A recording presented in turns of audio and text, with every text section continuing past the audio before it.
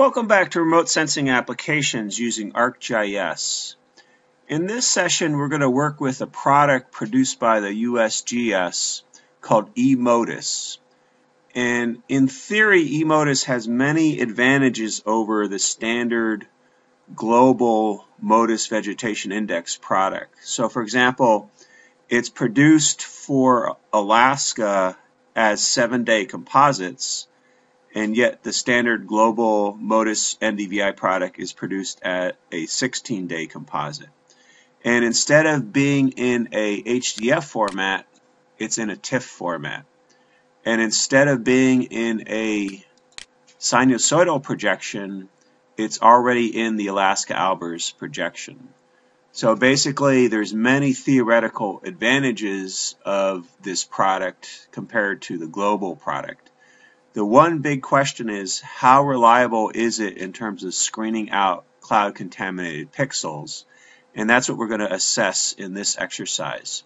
So we'll start with this raster that's a TIFF raster, and it's Alaska eMODIS NDVI 2013 from day of year 141 to 147. And it's 1 kilometer pixels, and it's a geotiff. And day of year 141 to 147 in 2013 was May 21 to May 27. So basically what we want to do is create a raster of all the high quality NDVI pixels during this weekly composite period based on a second companion raster, which is the quality raster. So this raster, a value of 0 represents high quality pixels. So it's a very similar process to what we did in our last video session. So the first thing we'll do is we'll rename our layers to simpler names. So for example, this layer I'll rename to NDVI, and this layer I'll rename to QC. Okay, so just like when we were working with the standard MODIS global NDVI product, we're going to have a QC equal to 0 for high quality NDVI pixels. We want the pixels with NDVI above 2000. So if this question's true and this question's true, 1 times the NDVI value will give us the good NDVI value during that composite period. And then just OK. And just like before, we use the set null tool to set those pixels that either had low NDVI values or were cloud contaminated. They will get a value of no data.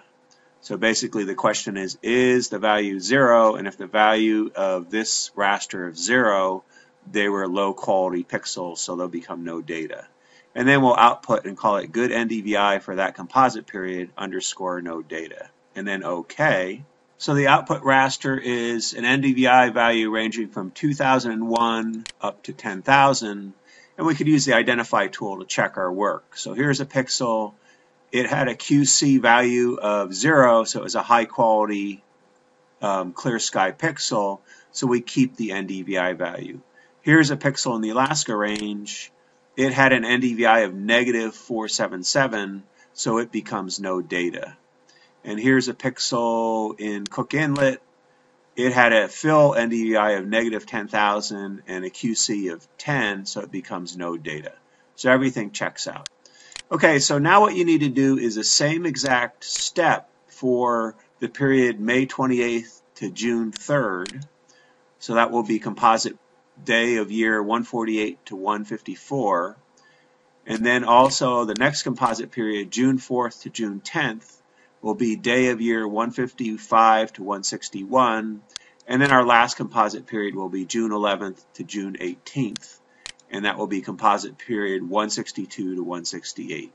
So process these 3 composite periods to get, for each composite period that's a weekly composite period, the good NDVI, or otherwise it's no data pixels. Okay, so when you're all done processing, you'll have the NDVI from May 21 to May 27th that was from clear sky pixels. The NDVI values are all above 2000. Then the same thing for the next composite period from May 28th to June 3rd, and then June 4th to June 10th, and then finally from June 11th to June 18th. So then the question is, for each high quality pixel, did the NDVIs consistently increase as we go from May 21st to May 28th to June 4th to June 11th? So once again, we'll use our raster calculator to ask that question. Okay, so the first question is, was the good NDVI during the composite period May 21st to May 27th less than the good NDVI from the next composite period May 28th to June 3rd plus a value of 500 to account for any random noise in the NDVI? And then our second question, and is the NDVI from May 28th through June 3rd less than the NDVI from June 4th to June 10th plus the value of 500? And then our last question, and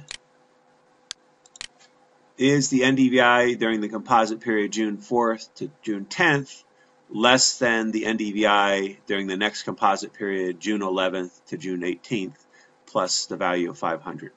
So if that's true for each of those questions, the value 1 will be output to this new output raster. If it's false for any of those questions, the value will be 0, and then just OK. Okay, so once again, we can check our results using the identify tool. So for example, for this pixel, it had a flag of 0 for the greenup test. And it had a flag of 0 because we started in May 21 with an NDVI of 7,359, and then we actually decreased. So we went down to 6703, and then we went down to 5514. So we would expect the opposite as we go from May to late May to early June to mid-June. We'd expect the NDVI to consistently increase.